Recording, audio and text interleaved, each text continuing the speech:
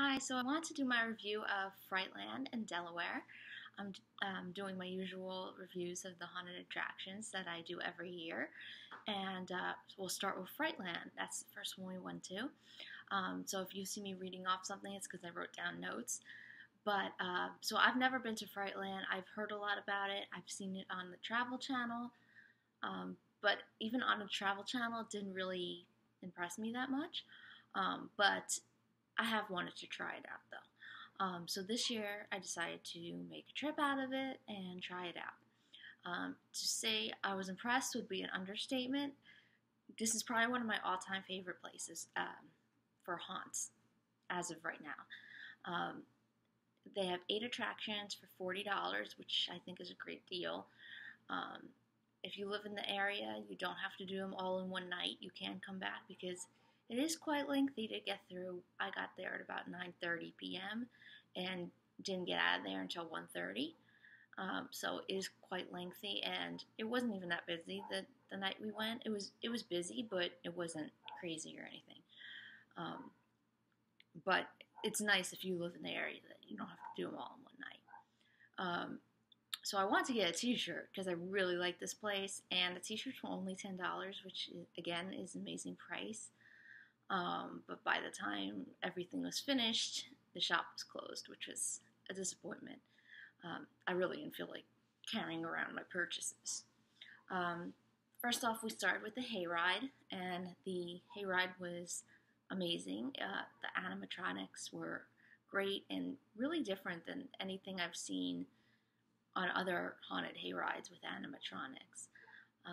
I love that the hayride didn't really slow down. A lot of these hayrides, they slow down, and then you know something or someone is going to come. But this one just kept going. It did stop about 2 or 3 times for certain, sets and stuff. But for the majority of it, it just kept going, which was really, really nice. I'm just looking at my notes. So all the walkthroughs were really good as well.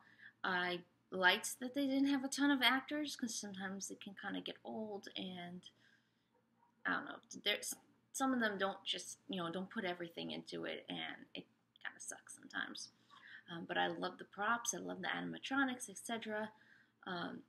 If you had to skip one of the walkthroughs or the hayride, I would skip the zombie prison, which was the last thing we did. It was very short, not much going on, and overall kind of a waste. But that's the only one I would say that about. All the rest were really, really good. And like I said, you will be there a long time, unless you happen to come on a time or day where no one is there, which seems not possible. But you will be there a long time. Again, I got there at 9:30 and left at 1:30 a.m. But I would say just come early and enjoy it. They have a lot of photo prop opportunities. They have rides. Did want to go on some rides. It is included in the ticket price. It's the unlimited rides. Again, the rides were closed at the time I finished everything. So that was kind of disappointing. But I highly, highly, highly recommend this place. It was really fun. Good stuff, good value. The staff was really, really nice. And I would say come check it out.